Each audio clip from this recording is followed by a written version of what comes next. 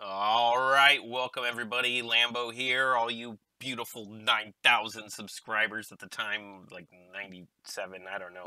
But dang, we're almost at 10K. So thank you guys for that. That is really cool. We are going to continue our part 2 of converting this ambulance. I have it open in GE, and the very last error, leaving off from my last video. If you haven't seen that, top right corner, I'd recommend go watch that first. If you have no clue about what you're doing. If you're pretty advanced and you kind of know a little bit, then maybe this will help you learn a couple new tricks. Here we go, gentlemen.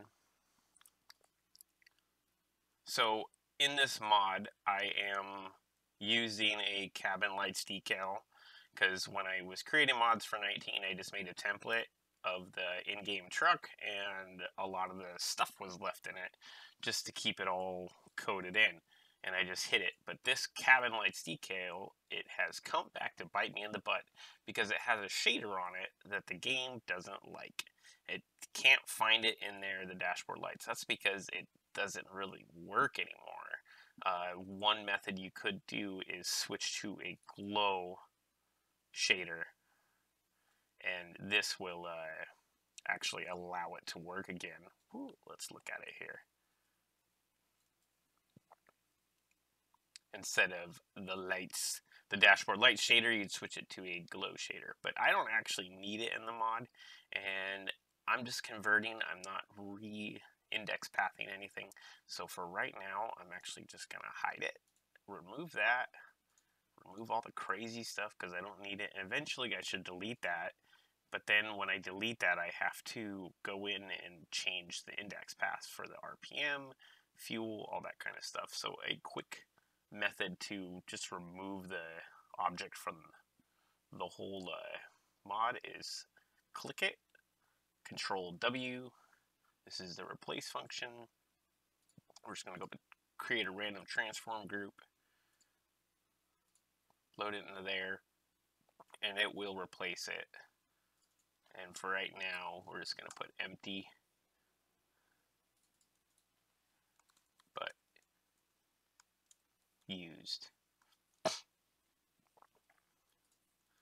And I'll have to go in and actually remove that from inside the code. But our next little thing we're going to work on is this AI collision trigger. This is not used in the game as like this anymore. So this object needs to be replaced with a transform. We're just going to go like that. And we're going to do the same thing, Control W, replace, and now that's good. Under strap it. I don't really need these anymore. They are hard-coded in, so I won't change it until I have the XML open in front of me. Go up to here to your main component when you're looking at a scenograph.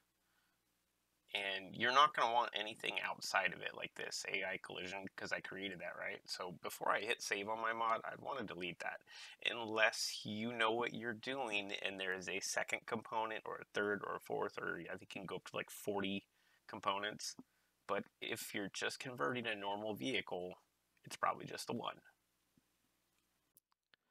On the topic of components, we want to make sure that your component is a couple of things. A, it is a rigid body.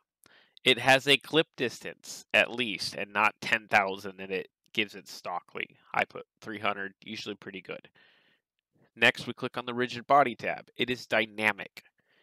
It is also a compound with a collision check. This varies, this next part, this collision mask, it varies pending mods and purposes like sprayers and self-propelled sprayers is what I mean, and like login trucks, like if it has a different kind of feature. But for a general vehicle, this hex code right here, 202042, works. If you don't know what else to use that and it'll work. When you enter in the number, make sure you hit enter. Like, say if I was to change it and I'm done typing, hit enter because it doesn't log it for some odd reason for me. It might be different for other people, and then click on something else, click back to it, and double check it. Make sure it changed. It didn't. And do the same thing with the compound and all that. Just double check it, because sometimes that stuff unclips and you're trying to figure out why your collisions aren't working. Without this compound clicked, none of your normal collisions will work, and you'll drive yourself mad trying to figure out why. Next, we're going to look at cast shade. This is the receiving and casting of shadows. You want these two clicked. You also want it non-renderable, because your main component is not actually the vehicle itself. It's this. I'm going to unhide it and then we'll take a look at it. It's this thingy right here. It's usually a non-renderable shape, simple shape that you could design. And when you have this clicked, boop, it just disappears. The collision is still there, and that's basically how the mod is going to react and handle is to the dynamics and shape of that. Next, distance blending. If it'll blend in with the distance, you want that clicked. That's pretty much it for what your main component needs to be like. There's no shaders or anything attached because it's hidden, non-renderable. Sorry, it's not hidden. There's a difference between hidden and non-renderable. Visibility would be hidden. Non-renderable makes it like right here. Boop, boop, remove. Okay, moving on to the next topic. All right, I have the ModDesc open for this, and you're going to look up, we're going to start at the top. You're going to make sure it all looks like that. ModDesc disk version, change from 40, 32, whatever it is, you want it to be 62. That's at the time of recording this video, so that could change. The best way to find that out, David has a really good method. Also, the simplest one is to check out a mod somebody's uploaded recently and look at the ModDesc number is. This will be your version number. So I do version, this is my pack. It's the first time for FS22, so it's version number 1. Version 2, an update would be something like that. People may do that differently. Some people do the game. The name of your mod, and you can go in later on and do like this German. I'm not going to cover this too much because I think I covered this in my last video pretty well, but the key points here is the icon file. I've had people talk about this to where they go to change what the image is, and this icon file is the one that displays when you're loading your mod in game. What I mean is these bad boys right here. These is the icon file. Now, don't get that confused when we start looking further into the mod here. When we start looking at the image inside of the XML under the store data, this can also be the identical same image, but usually they are different sizes. Given that one's displayed in the store a little bit bigger, but you can get by with just the exact same image. But these are different. If you want different files to line up, you need to make sure it lines up. So we're going to go check that really fast. Is the store and store.dds. Is it there? I'm converting this file. I don't trust myself. I might have screwed up like another modder, right? You might have forgot something. So we're going to go to here, store. Boom. It's under there, store. Now, I like to look at these, and the dimensions is in a 512 by 512. That's inside of our dimensional category of, like, you can go 1024 by 512, or a 512 by 256, or a 2448 by 2448, or 124 by 2048. Whatever size, as long as it's like half of it. You don't need 4K images. If you have an image that is 24 megabytes, you need to downgrade it. The game is not going to like it. Okay.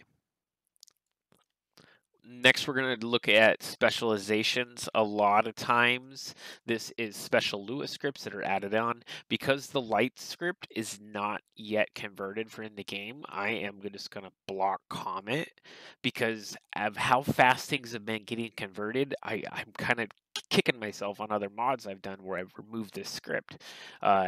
Or like the logging script and stuff, and now I have to reinstall it back in there rather than just uncommenting it. So if you have something that you have no clue what it is, or you're like, oh, that's what makes it flash or whatever, and you can't find a Lua, an updated FS22 Lua, just uncomment it right now that's above your head.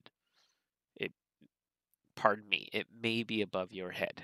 Just don't worry about it right now. Let's get the mod working in game first. Next is the categorizer mod thingy. If you see this in a game, it's probably gonna work. If not, find another mod that has the Lua and copy and paste a working version of the Lua in there and then try it out with all the normal code. So the normal code for that would be this mod change title and new category. These do exactly what they say.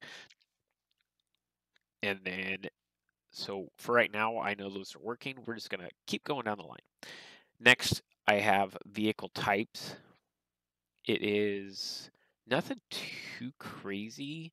This tension belt objects, all vehicles in the game are strappable now, so I don't need that on both of these. I'm going to remove both of those. Brands, okay, now we're searching for another image again in a file path. I like to check all file paths, and so it's under Lambo mods, brands, brand.dds. This should be my logo. So we're gonna go peek around here.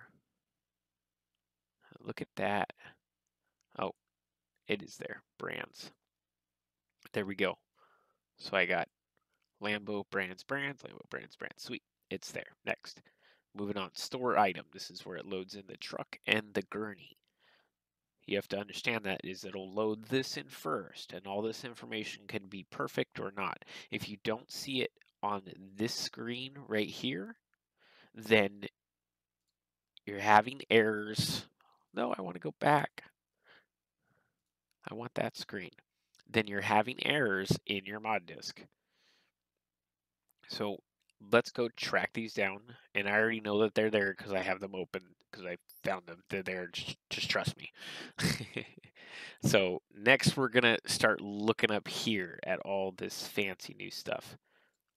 In newer mods, I like to have open, so this is working. Let me jump around for a hot second. Sorry, gentlemen.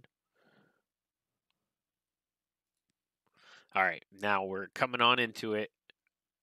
Ambulance truck, we already created that inside of here. Ambulance truck matches up with the vehicle type. We're good. Moving down, annotation, the name, it's an ambulance truck. You can change all that. Functions, that's good. We know that the image is there. The price is fine. Category, brand, I taught you about brand. You can change this to whatever you want. We could put ambulance in there. We need to make sure that the i3D for this is there. It's located under i3D vehicle 1.i3D. So let's go track it down. It's there, vehicle 1 i3D format. It's the one we've been updating. Length. So this is the next point that I've already showed you guys the basics in another video on how to convert little things. The first is going to be the sheen. It's always the sheen because that's, or I think that's how you say it. I don't know. I'm probably failing beyond all belief at saying that correctly. But the very first thing you're going to want to do is have another working mod open or an in-game, some type of in-game vehicle. That way, like I have the heli here. And what this is going to do is I can copy this sheen, I think that's how you say it. And this old one doesn't work anymore. So we'll just get rid of that. I have a few other things that I need to go through and do this as well. Might as well come with me. And right here under my attacher joints, I've just kind of scrolled down and I'm going to stop on things that need to be fixed. There is no more sounds, so I'm going to take that out of there. Same thing under drivable sounds, the water splash. We're going to pull that out of there. Unit text override. I think that's what this needs to be changed to. Let us just double check really quick inside of a working mod. Unit text override. That's under fill unit configurations. So fill unit configurations, you need to change this right here. Should work just perfect.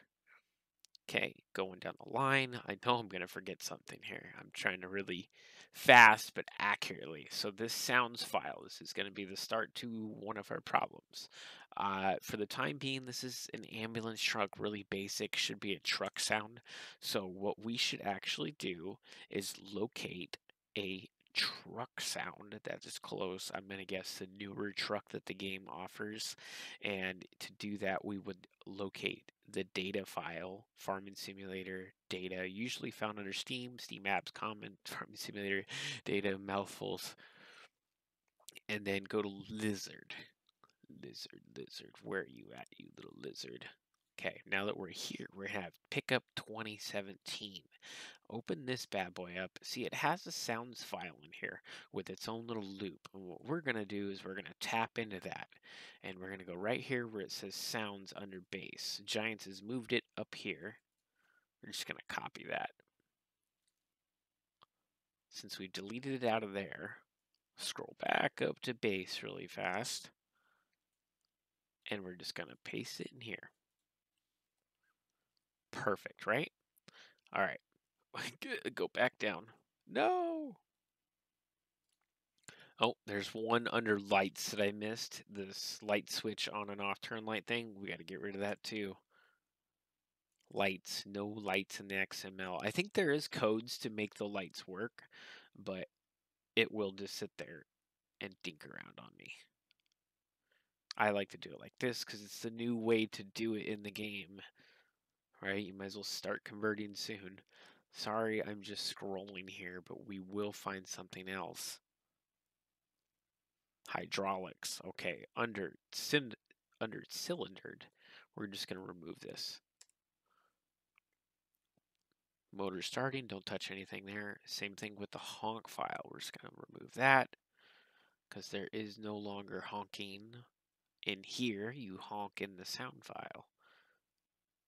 Honking around. Okay, that all looks dandy. Now we get to extra stuff. This isn't going to be in every single mod. This is actually probably the more advanced mods to try to show you a tutorial on, and I'm sorry about that, but it's an interesting one because I now have to go into Blender once I make sure all this works and convert all these lights to work in this game. So for the time being, we're actually just gonna block this all out. I don't want to get rid of it because those are the shaders, or those are the nodes, and I'd have to go and type all that stuff back up again. Options, I obviously got lazy here and just never finished doing it. Vehicle type configurations, never came up with additional stuff. Base materials, you can't change the color on this because I have custom textures. Now that should be, I know there's something. There's gotta be something that I forgot.